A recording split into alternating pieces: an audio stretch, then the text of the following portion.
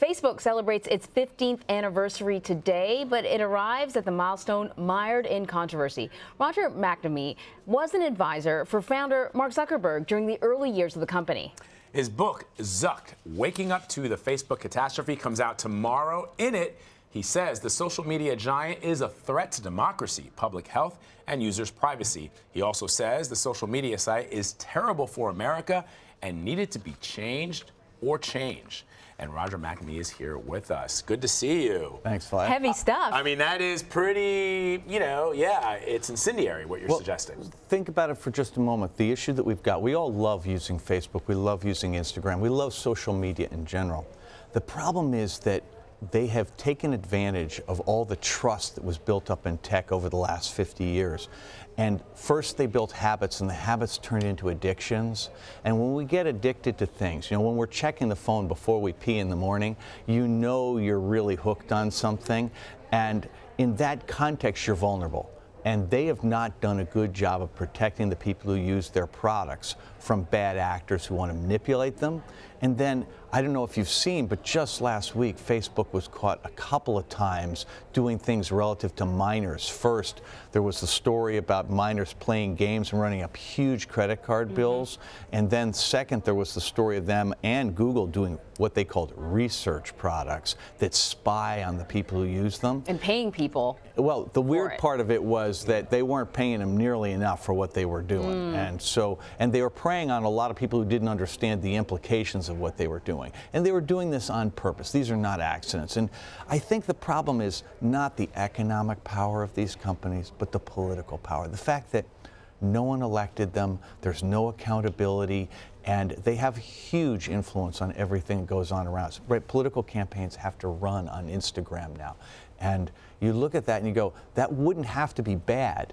It's just that the way the business model works, their incentives are to take advantage of us. So is it possible for Facebook to exist without some of the data collection practices it's been criticized for? In other words, maybe you don't make $100 billion, you only make $50 billion, which is a significant amount of money for a company. So the issue, Vlad, that's exactly the right question, because the problem is the business model. The advertising model that they have creates incentives to basically manipulate our attention so we spend more time on the site. If you change the business model, there's nothing about the way the apps work per se that is a problem. The issue is that they have incentives to do this massive surveillance and then this manipulation. And as I look at it, what I've been asking them to do for the last 3 years is to just understand that there's something wrong with that business model today, that at the scale that they operate at, there's just too much damage that you can do when you don't have, essentially circuit breakers and things to break emotional contagion when it breaks out. And so you see bullying on Instagram, and you see inappropriate videos in YouTube Kids, and then you see things that recruit and train terrorists on YouTube, and you see disinformation everywhere. And their attitude's not their problem, and I look at it and go, I'm sorry, that is your problem. So this is the dilemma that I've been wrestling with since the 2016 election, since we found out that we are being manipulated through social media by sort of various actors, right, trying to undermine our democracy. Is how much of the responsibility is on the user. I kind of go back and forth. I see friends of mine that I consider intelligent sharing to me what is an obviously false news item, and I think why are you being suckered in again? I mean, don't we play a role in this? Well, Facebook and Google would like you to believe that it's all your fault, and I would argue that that it's a little bit like the whole issue with OxyContin. Do you think that the people who get addicted to opioids because they're given them as painkillers after something goes wrong, and the company that makes them consciously packages them in a way that creates addiction, I would argue that there's more than one person to blame in that situation. And I think that is precisely what's going on here. That yes, we all have a responsibility, but we don't have all the responsibility, not when the people on the other side have a massive artificial intelligence that knows everything about you and knows where your buttons are and pushes them at will, not for your benefit, but for their benefit. Can I ask you about the benefits of Facebook? What is it that people get out of it? I have a Facebook page. I rarely post to it. If I post to it, it's a picture of my band and I playing guitar, or a vacation trip. But hang on, you've hit the magic word for me. Yeah. I mean, I've been playing in bands forever, and my bands literally run their entire communication with our fans over Facebook. Okay. And we have more or less since the band began 11 years ago. And for that, it's extraordinary. Facebook's amazing for organizing events. Facebook's really good for keeping in touch with, family and friends that you don't see very often, right? And those are the good sides. The problem that you get with it is, again, they've got political power. And if they didn't have or exercise the impact on democracy, then a lot of this conversation wouldn't be necessary. Right. But because of the huge impact on the way our whole social structure works, I mean, think about it. They talk about how polarized we are as a country. Well, where did that come from? I mean, we're always a little bit polarized, but if you look at the history of it, it tracks exactly to social media. Social media has an economic incentive to pique outrage and fear.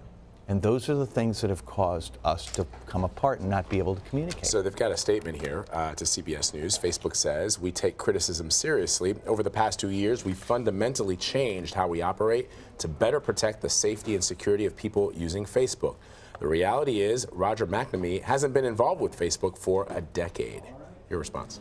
My response is really simple, which is that they were caught by the Housing and Urban Development creating advertising tools that allowed discrimination in housing in violation of the Fair Housing Act. They claimed they'd fix it. And guess what? ProPublica did a study after study after study. They never did fix it. The FTC had a consent decree that said they would no longer share user data without prior informed consent. Cambridge Analytica came 3 years after that. These guys, I think they have made changes, and a few of them, particularly electionary, have been valuable, but the truth is that they're all cosmetic. The problem is the business model. Until they change that, until they change the incentives, none of these things is going to fix the problem. And, the fact that this isn't about me. If people don't like me as the messenger, that's fine.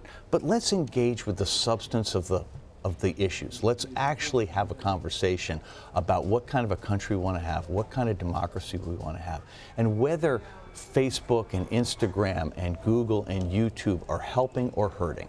I would argue that they're hurting. And their response is to say something about me, God bless. But that speaks more about them than it does about me. Before you go, because you're an early investor in Facebook, because you know Mark Zuckerberg well, what are we to make of him then when we see him in front of lawmakers saying, we've got to do better? He certainly seems sincere to a certain degree. What are we to make of this man? The thing to understand is, did this thing get away from him? I always had enormous admiration for both Mark and Sheryl. I think they're two of the most capable people I've ever known. And I think in reality, success maybe blinded them to some of the issues that came up here. I don't think they're, one, I don't think they're bad people. Two, I don't think they mean badly. But I do think they are so convinced of their vision that they are willing to excuse almost any means that they have to go through to get there. And again, I look at this, this isn't about me, okay? This is about a set of issues. This is about the country.